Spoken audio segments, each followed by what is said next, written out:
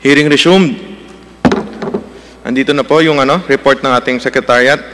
Linawin ko lang po, 85 members ang present, 44 po pala yung majority na kailangan. So, ang nag-yes, 70. Ang nag-no, 11. Dalawang ang nag-inhibit, isang nag-abstain. Yun ang total. So, 70 ang yes, 11 ang no.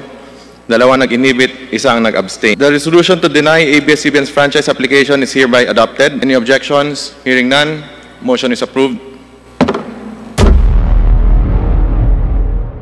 Hello, Naked Political Junkies. This is jan-argy, podcasting from Los Angeles, joined by Jeff, podcasting from Dublin, and Emil, podcasting from Manila. We are also joined by Karl and Rigel, our team Naked Politixxx podcast. Diretso na tayo. What's next for ABS-CBN? Yesterday, naglabas tayo ng briefer about ano nangyari doon sa committee deliberation ng Committee on Franchise. Bakit nangyari to? Somehow explaining what are the other options for ABS-CBN. So, this morning, presidential spokesperson Harry Roque said na itong desisyon ng Committee on Legislative Franchises was a decision supported by the people because the congressman represents the people. So, what do you think about it? May recently lumabas na survey ng SWS about this and nagsasabi yun na hindi totoo yung sinabi ni spokesperson Harry Roque. So, sabi sa survey, 3 out of 4 Filipinos believe that the franchise of ABS-CBN should be removed and around 56% said na it's an attack to the press freedom. So, but how recent is this survey? It was conducted July 3 to 6. So very a week ago. Tsaka ito yung time na kasagsagan ng mga hearings about ABS-CBN, right? So, saan nagagaling si spokesperson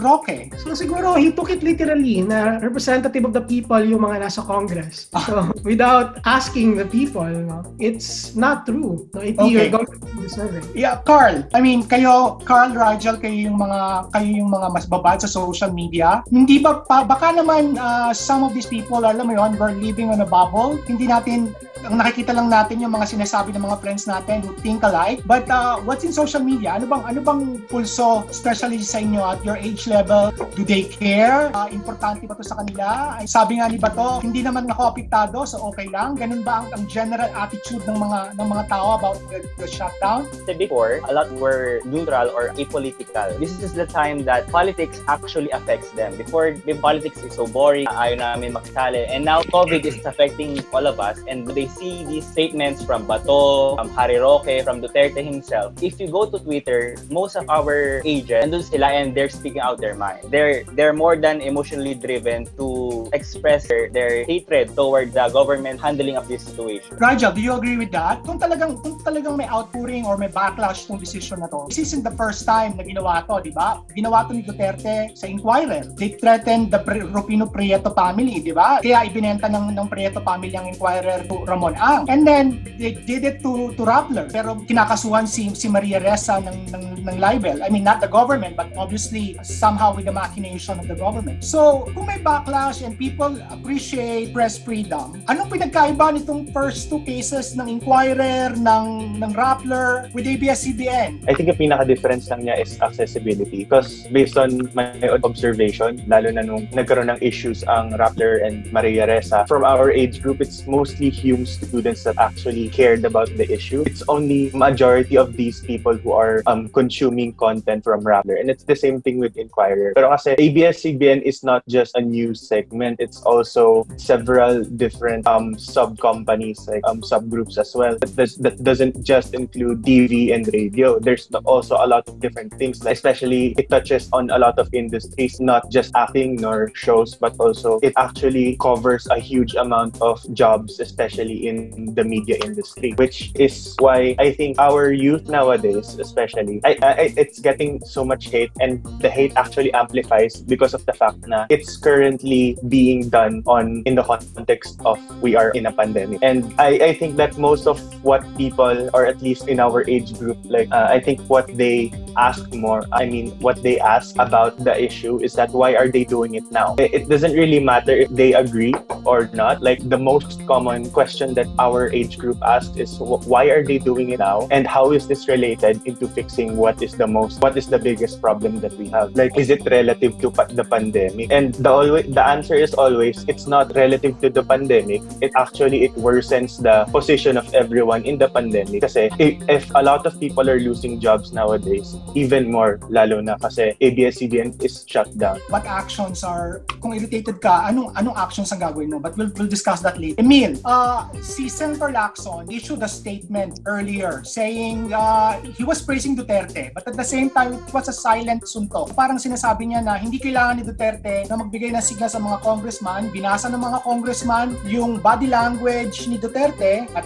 obviously, sinasabi din ni Harry Roque that hindi naman nila neutral ang palasyo, di ba? But obviously, hindi naman talaga neutral.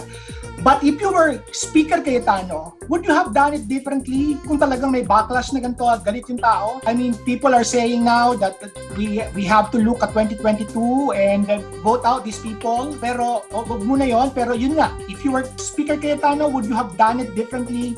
Pwede bang mas maayos tong naging diskarte nila kung talagang galit? Other than that, the argument of Speaker Cayetano in shutting down ABS-CBN, it's a fight against the oligarchy. Ganon din yung mga narrative nila Marcoleta, nila Boying Remulla, nila Mike Defensor. So, pagpalagay natin sincere sila doon sa mga sinasabi nila. But is that the way to do it?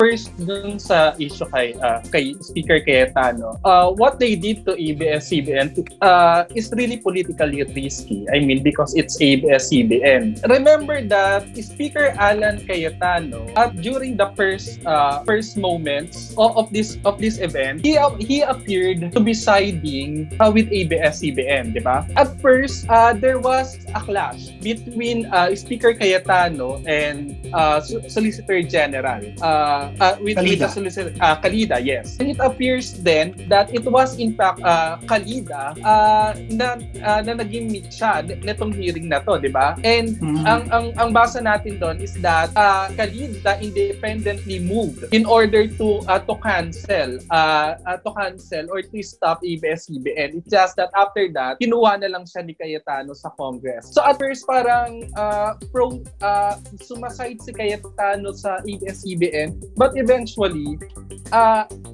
we saw right now that they killed the franchise application of ABS-CBN. So the way I see it, I felt that Cayetano and his allies in Congress have reached a point of no return. Meaning to say, they have bullied ABS-CBN to the point that they really had to make a TKO of ABS-CBN, because kapag pinapalag nila yung ABS-CBN, it will really impact them. Parang you have to totally crush your enemy. Wag mo siyang bigyan ng chance na pumalag pa sa'yo, kasi once na pumalag tong ABS-CBN, it will impact their political career, not only in 2022 but perhaps even the political career of future Cayetanos. So that's how I see it.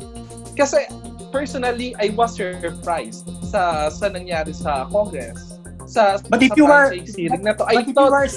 Speaker Cayetano, would you have done it differently, more strategically? O ito na yon. Feeling ko ang naging strategy ni Alan Peter Cayetano is that he went for the kill sa ABS. Kasi he had no choice, di ba? Kasi remember na basa na yung pangalan niya at first, pinakancel ni Calida. Basang-basa na yung pangalan niya noon. So hindi niya masasalba yung reputation niya, yung political future niya. Kung magiging kung magiging neutral siya. So feeling ko talaga hindi na nila pinapalag yung ABS-CBN sa issue na to. Kaya talagang pinatay nila yung franchise. You must remember, yung nagbutuhan lang the other day, yung Committee on Legislative Franchise. So pero yung nag-hearing dito, it's the Committee on Legislative Franchise and then the Committee on Good Government. There will be a second punch to ABS-CBN. At ang babanat dyan, yung Committee on Good Government. Babanatan yung oligarchs' hand towards media and government, and how Speaker Cayetano looked at it as a thief of the government. Di ba? That's the term that he used. Ako, just to answer it, I think to ito, tapos na naman to. If I were Speaker Cayetano, I would have done it differently. Kung may mga problema sila, halimbawa, sa paghawak ng mga Lopez, kasi ang backlash dito yung sinasabi ni Rigel kanina di ba? Tatamaan yung 11,000 mga empleyado, yung mga businesses na nakapalibot sa ABS-CBN, and then advertising. So, yun pa yung mas concern ng mga ibang tao. So, doon ang gagaling yung backlash, hindi talaga sa mga Lopez Well, why do we care? Kahit naman mapasara ang ABS-CBN, mahihiga pa rin sa pera ang mga Lopez. They still have other businesses. Diba? Hindi naman sila kawawa dito. Ang kawawa dito yung mga simpleng empleyado. Pero, if I were Speaker Cayetano, what I would have done is, hindi ko kagad i-reject yung renewal ng franchise ng ABS-CBN. Ang gagawin ko, I would line up a parang collateral suggestions or parang ito yung mga kailangan gawin ng ABS-CBN. It's either ibenta ng mga Lopez ang kanilang or ibabaan ng mga Lopez kasi pag tinignan mo yung company ownership, more than 50% talaga it's Lopez's. Di ba? Pwede nilang gawin na sabihin na babaan yung ownership ng mga Lopez. Sabihin na dagdagan yung mga programa na dapat ganito ang tema or more regulatory actions before they give the renewal of the franchise. So ang bola ngayon nasa ABS-CBN. Pag hindi tinanggap ng ABS-CBN yung mga gustong mangyari ng Kongreso, ang magsisisihin na hindi na ang Kongreso, ang sisisihin na yung ABS-CBN. Bibigyan namin kayo pero ito yung gusto namin mangyari, ito nakita namin problema, ito yung solusyon na nakikita namin. Pero hindi yun ang ginawa ni Speaker Cayetano. I think he could have done it better, na mas maayos, na walang backlash na ganito, pero hindi, yung thinking nila is the dirty thinking You go for the kill, sabi mo nga. Okay, Jeff. I'll go to you. Deserve ba to ng ABS-CBN? I'm not saying deserve ba to ng mga Lopezes. I mean, deserve ba to ng mga empleyado, ng mga artista, na, kagaya nga ng sinasabi ko, naalala ko noon, nung si General Bato was inimbita ng Showtime and may mga kasama pa siya mga police and he was welcomed like a hero na para bang nung mga first few days pa lang ng administrasyon ang dami nang namatay, pero yun nga, he was accepted and he was warmly embraced, and not just him, everyone in this administration. So do they deserve this? Parang ano ba? How do we, matutuwa ba tayo na nangyari to o magagalit tayo o what? Your take, Jen. At somehow, meron sa akin na part na hindi ko sinasabing deserve nila, pero at some point, at some part of it ay because of them, a lot of people from ABS-CBN, from their entertainment business and even in their current affairs are enablers of this administration, diba? So, good example yung nasa Showtime, diba? Parang they use their influence to campaign for the administration, diba? I don't know, maybe akala nila enough na yon for them not to be targeted, maybe they thought it's a form of accommodation, diba? You'll see the rants from several personalities from their news and current affairs na alam mong favoring yung administration. And maybe that's also part of their thinking of compromise with the current administration to spare them from these kind of things. Pero yun nga, it went on a different way, totally different way na bumalik lahat sa kanila lahat. So they campaigned for him, they gave him a platform to campaign para manalo, kasi yung influence nila ganun kalakas So I don't know what they're thinking now.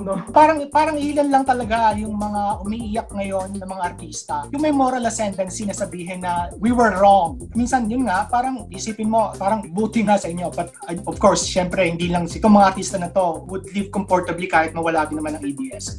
Anyway, Karl, yung basis ng bias, narinig mo kanina si Kuya Jack mo, nagsasabi, di ba? Yung ibang mga artista, and even with people in current affairs, na pag pinakinggan mo yung atake ngayon, I don't know kung you were already political during the time of Noy Noy, pero nung panahon ni Noy Noy, nagreklamo din si Noy Noy. There was a time he attended the DCMM parang anniversary and doon he lashed out on Noli Di Castro. So, yung bias ba, is it bias against or prejudice ba sila against Duterte or it is to anyone who is in this administration, whoever is in the administration? We have to recognize the fact that going back to the era of Marcos, they were shut down. They have this history of being a critic or at least being a threat to providing this information to the public. I have this idea about this politician or that. So that adds up to the idea that the media is a threat to public officials all around. Pero in a way that they're trying to hold public opinion on their own mindset. You will see that in the post of, for example, the statement of Harry Roque or bato, tapos yung picture nila nakaganon or yung parang nakaganon si Harry Roque. These are small yet effective ways of seeing that media outlets are somehow biased. Not outright, pero at least sending a message that this statement is ignorant the same way that the person who's saying that is also ignorant. Sir, na somehow they remind them of how Marcos shut down ABS-CBN before, and now they're encountering a new dictator who's trying to shut them down as well. Wow, ang tapang ni Karl. Tinawag na diktador si Duterte. Anyway, Emil, narinig natin to, chilling effect. May chilling effect ba to? Ito pagkapasara ng ABS-CBN? Well, on press freedom, sinasabi natin to. Pero, yun lang, hindi naman ito yung una. Ginawa sa Inquirer, binenta ang Inquirer ng Prieto sa Tiramon Ang, and then ginagawa sa Rappler, and now ABS-CBN. So, chilling effect. Definitely, it has a chilling effect, not only sa media, but in the entire advertising industry. Kasi, I mean, no one, I personally didn't imagine na darating tayo sa point na isa-shutdown talaga ng Kongreso ni Duterte yung ABS-CBN. I thought the government was just asking for concessions at first sa ABS-CBN, but ako personally, I was surprised that Duterte was able. I mean, let me say it straight, kasi I really felt that it was really Duterte who is the elephant in the room. It was really Duterte who orchestrated this. No matter what Cayetano said, di ba? No matter the presumption na separate yung Congress. So kapag kasi nagsama-sama yung ginawa ng administration sa Inquirer, sa Rappler, and sa ABS-CBN, this will really send a strong message sa media. It will really chill them. Magkakaroon talaga ng chilling effect, basically. Kasi nagdodoble. Parang hindi, the fact na na-touch nila yung yung number one, pinakamalaking station dito sa Pilipinas, no one is untouchable anymore after what happened to ABS-CBN. Although, of course, we agree that totoo naman na the government, the state, and the media have this, yung relationship nila hindi naman dapat kailangan harmonious. Pero I really felt that at this particular instance, excessive na yung nangyaring flexing ng muscle ng government against the media. Hindi lang sa ABS. Emil, sabi mo kasi may chilling, definitely may chilling effect, di ba?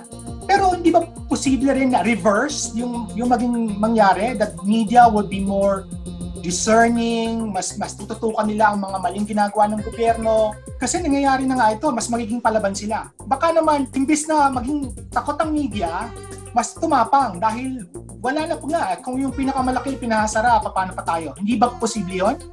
Well, ako, I felt natatapang sila after this, but it doesn't erase the fact that the reach of ABS-CBN significantly decreased after this, di ba? Yung reach nila sa tao. No, hindi ABS-CBN. Kasi pinag-uusapan natin chilling effect on other media institutions.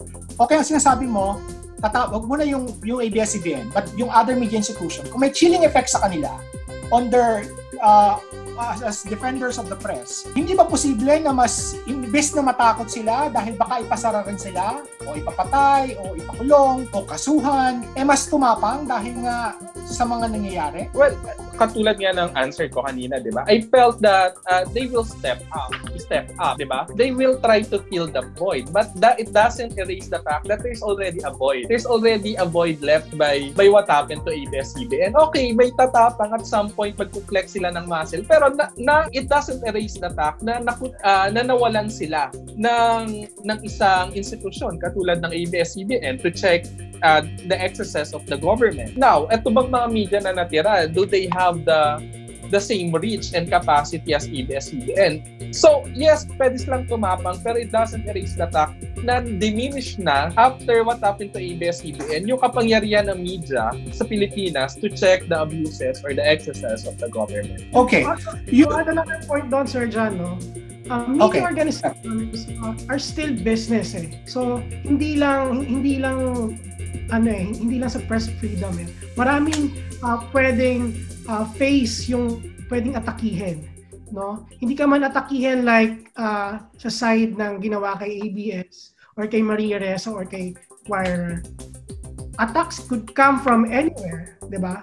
Like kay Rappler, isang private individual yung nagsampa ng kaso sa ABS, sa franchise nila, tax yung ginamit sa Inquirer before. No, ang daming ways to do the attacks, no? And sabi nga nila, di ba, Maria Ressa, it's 1,000 cuts, di ba? It won't kill you right away, but it will make you bleed to death, no, because of those 1,000 cuts. Kaya for me, yung chilling effect ay hindi siya on the surface, no? Hindi siya laging mararamdaman. Pero on the economic front, for sure, dahil mga negosyo to, medyo magbaback off sila, no? Kahit gaano katatapang yung mga reporters mo, like in the case of Inquirer, hindi yung Inquirer yung nagbigay ng statement. Nilinaw nila doon na reporters of Inquirer, di ba? Because they want to separate those people from the business of Inquirer itself. I agree with that. I would like Wait lang, Emil. I agree with that kasi feeling ko hindi dito matatapos yung banat sa ABS-CBN. Inumpisa, yun nga, the reason why the Committee on Good Government was co-leading the inquisition of ABS-CBN kasi may second punch pa to. Ang second punch sa ABS-CBN, yung mga negosyo ng mga lobbyists. Yung First Philippine Holdings, FGen, binanatan na yan simulan ni Mike Defensor, hindi ba? Dahil ito, isipin mo lang kung sabihin ng gobyerno na ang Meralco at ang mga kooperatibo ang bumili ng kuryente dito sa mga producers ng lobbyists. Problemang malaki yan para sa kanila, di ba? At mukhang yun yung second punch ng nagagawin ng Kongreso dito. Emil, you were saying? Yes, I just want to share, sir, kasi personally, first, I gave benefit of the doubts dun sa nangyari sa Inquirer.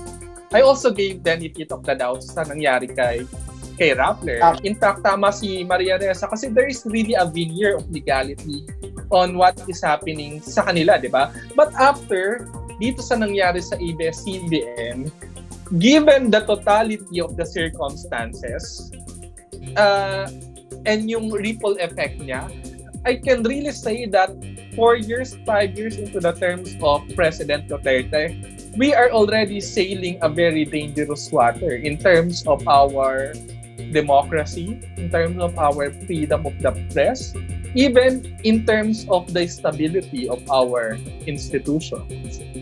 After 4 to 5 years after President Duterte. Ayun. Okay. Rigel, si Emil and Jeff talked about yung chilling effect sa press, hindi ba? Is there other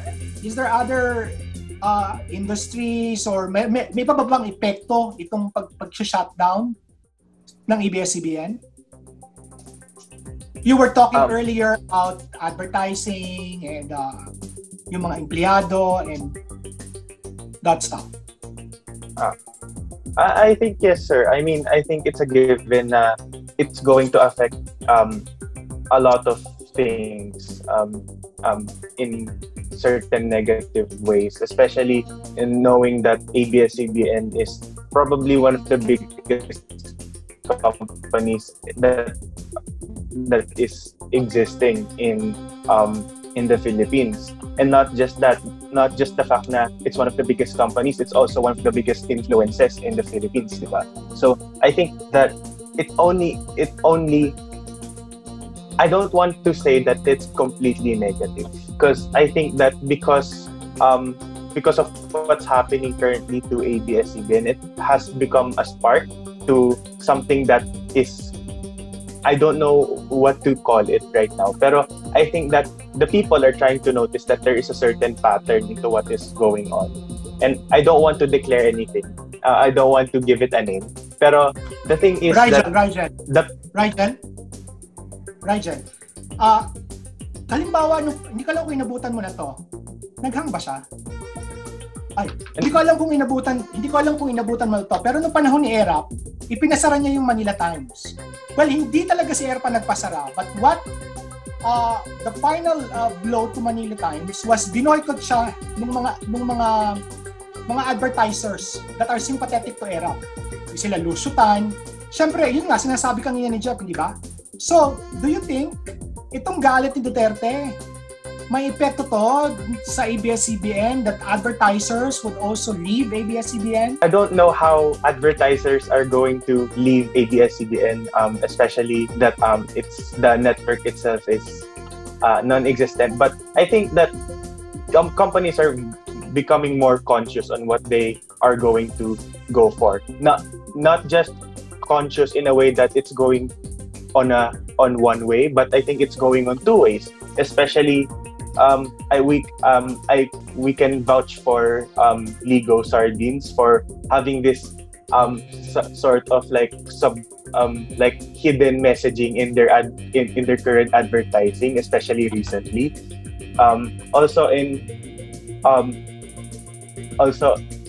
I can't think of anything else right now, but the thing is that it's going both ways and not just one way wherein they're trying to avoid the controversy. Some private companies are actually trying to address the controversy, and I couldn't blame them for that because it also garners attention for themselves.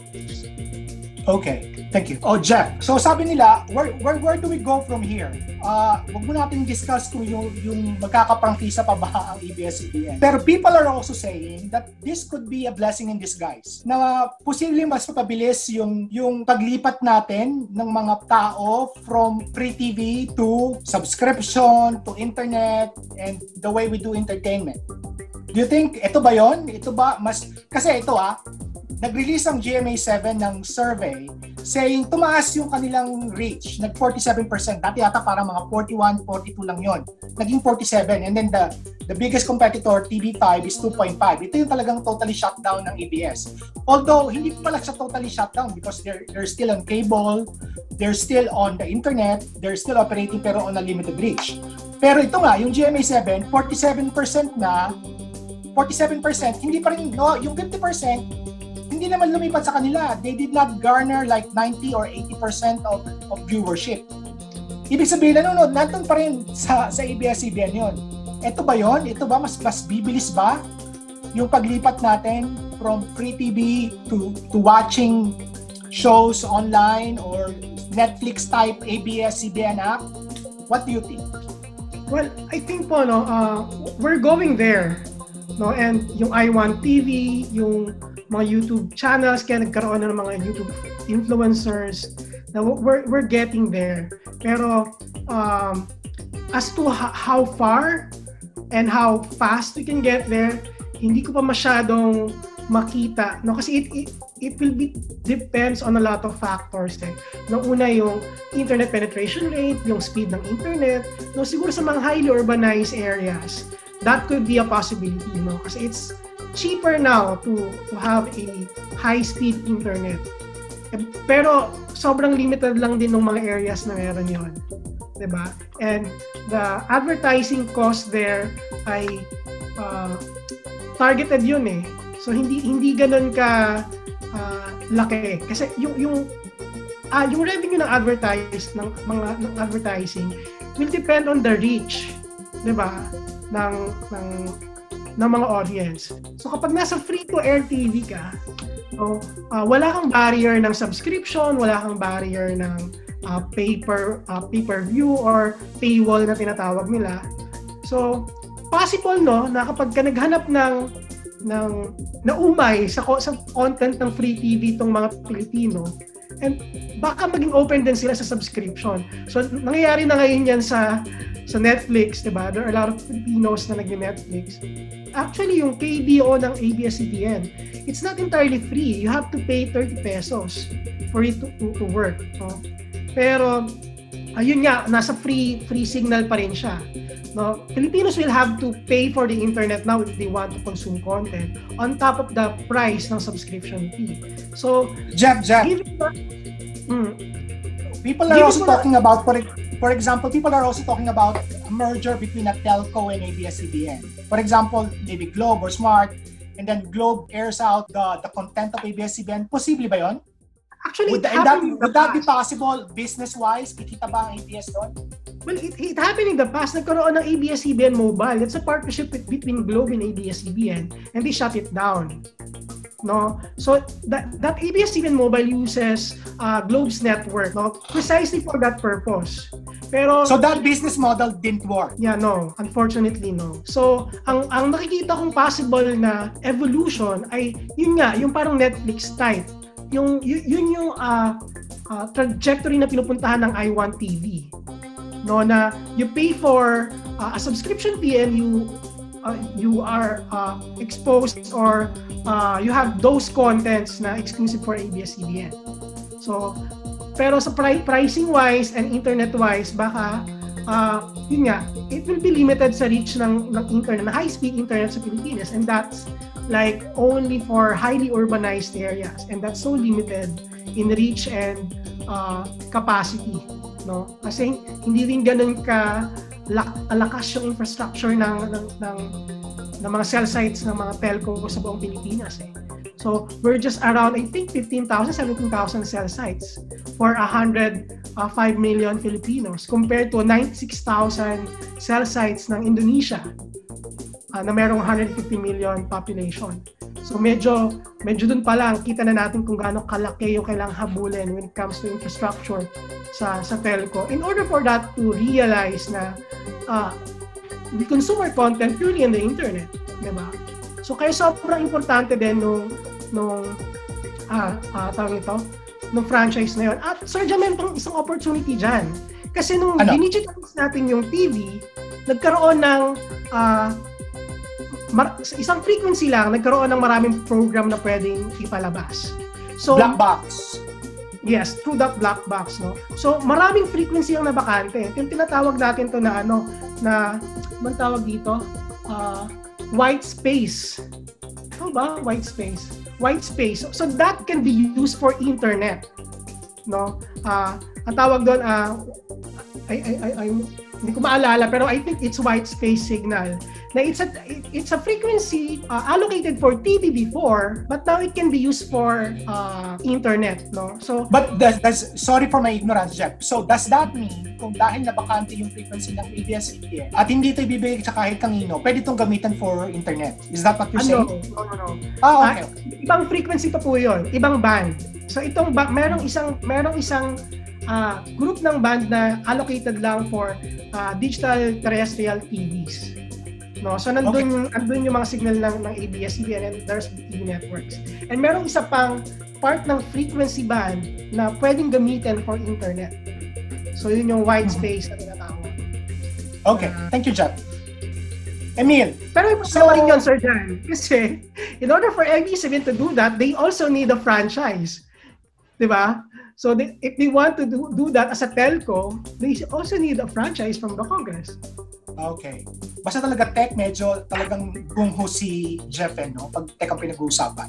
Anyway, Emil, so what's next for ABS-CBN? We were talking here of kahapon, nung sa first part 1 natin, sinabi ko na posible pa rin mag-file within the same Congress. Kaya lang, kung tinanggal ng Kongreso na to, bakit pa nila papayagan yung another franchise? Ang sinabi ko doon is precisely because may nagkaka-interest dito sa frequency ng ABS-CBN at mukhang kung ibibigay doon, may mababakanting ibang frequency, di ba? So, ang tanong ko, people are also saying, let's wait for 2022. What do you think about this, Emil? Actually, maraming complications, nuance yan, sir, kasi may nagsasabi na pwede kasing ibigay ng government yung Channel 2 sa ibang company. And once na naibigay yung franchise na yun sa ibang company, come 2022, siyempre wala na kasi it's already vested rights. although franchise naman is a privilege from the state, still kapag binigay na yun sa isang company, may somehow may property rights na dun yung company. So wala na matitira. Ay hindi na makukuha yun ng ABS-CBN. Now, ABS-CBN can get the other frequencies, di ba? Tapos pwede rin sila mag-block time sa Channel 9, sa Channel 5, or they may want to stick with their current cable operation, di ba? Technically, doon na lang sila nag-ooperate ngayon. Pero napaka-limited yan in terms of reach, in terms of advertising revenue. But again, sinabi mo nga, sir, di ba? Ibebenta ba ito ng ABS-CBN? Ibebenta ba ito ng mga Lopez's? Di ba? Mukhang hindi naman. At least from our perspective kasi Emil, sige, okay, you discussed that option, hindi ba? So either today magpile pa rin or hintayin na matapos ang term ni Duterte unless another Duterte becomes president. Pero yung isa pang option na sinasabi nila is people's initiative. So ano to? Is this really feasible? Of course, wala pa talagang successful people's initiative attempt na nangyari sa history natin, at least dun sa level ng Congress, para at the level of the statutes, di ba?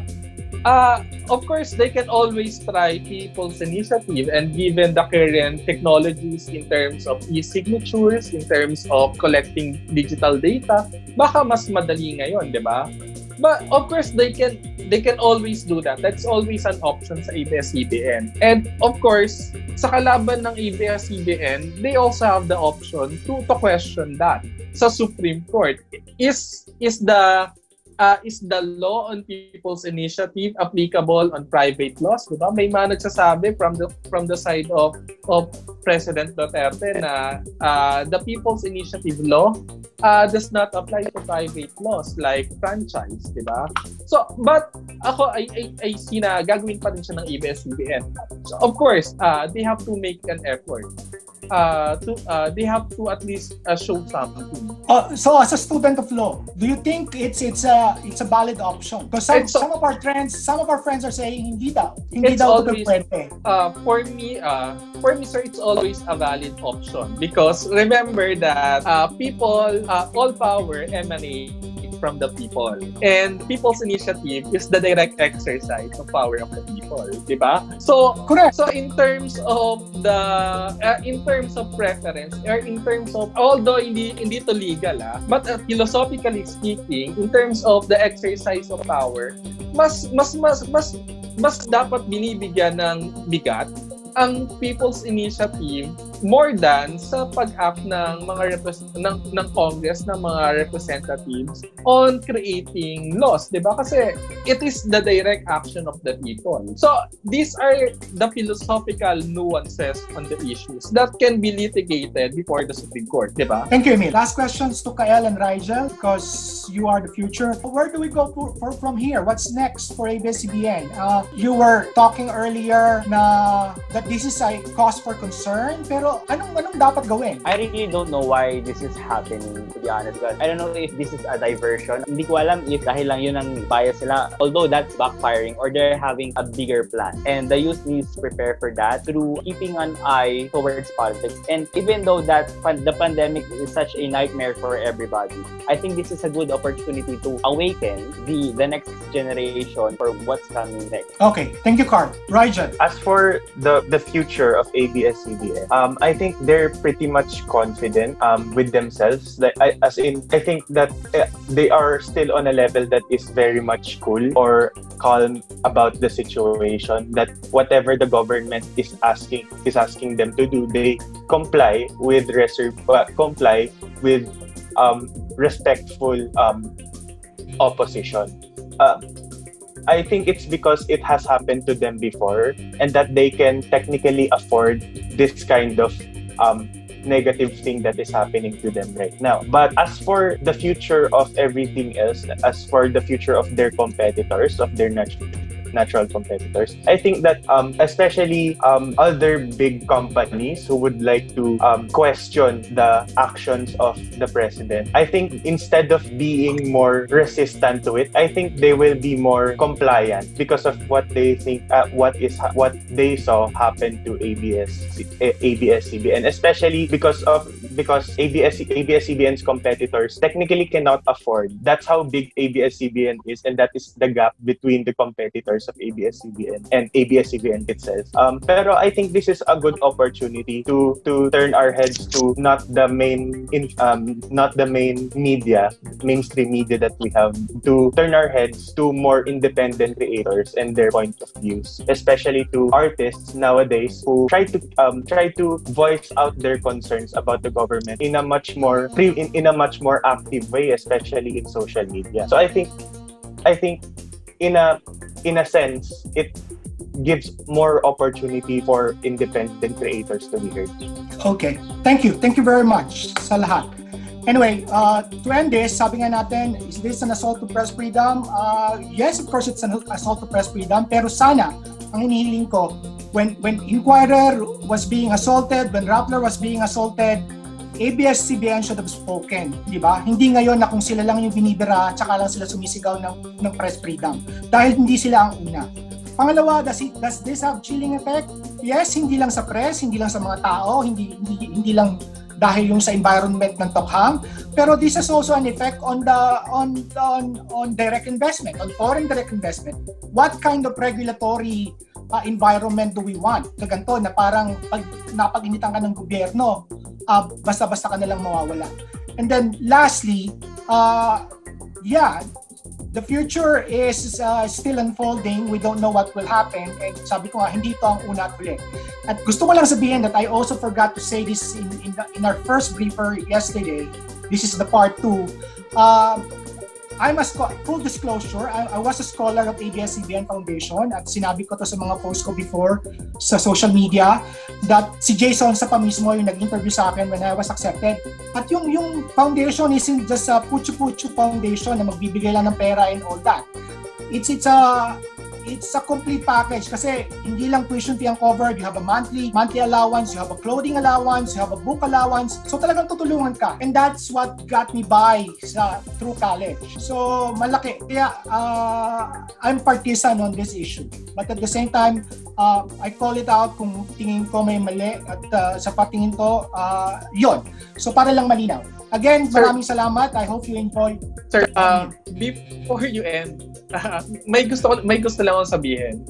Although, before you end, kasi although ngayon lang kasi nag-dawn sa akin, kasi siguro nakita natin dito sa pandemic kung paano ginamit ni President Duterte itong pandemic na to as an opportunity, diba? To further its interest, ginamit niya yung pandemic to railroad the anti-terror law. Ginamit niya yung pandemic to basically shut down ABS-CBN. Although I recognize yung nangyayari na to na grabe, pero I will be a pessimist here. Pero ang nakikita ko is that this will be basically the same as Tokhang. I mean, people did not approve of Tokhang, di ba? But they still support President Duterte. And I think that is the challenge, di ba? At in 2 years, since 2 years na lang President Duterte, will it impact him? I will be a pessimist here. I don't know sa I don't know sa opinion mo, sir. Pero ang view ko dito is that it's basically the same pattern as Tokhang, di ba? Kaya pinatay ang ABS-CBN, may mga collateral damages na hindi approved ng mga Pilipino yung Tokhang, even yung closure ng ABS-CBN. Pero at the end of the day, they will still support President Duterte. So I guess my question sa iyo, sir, is that how should people handle this? Parang how can we move forward from this, di ba? Sa akin, I think that's for another podcast that we discuss and dissect the Teflonish aura of President Duterte. What makes people stick to him regardless of the difference of opinion? Anyway, so yon, that concludes our podcast. Maybe you could wait for that for another time. And please do subscribe to our YouTube channel. Don't forget to like this video, check our other videos, and then ring the bell. And then look for our other social media accounts, the Naked Politics Podcast. Thank you and goodbye.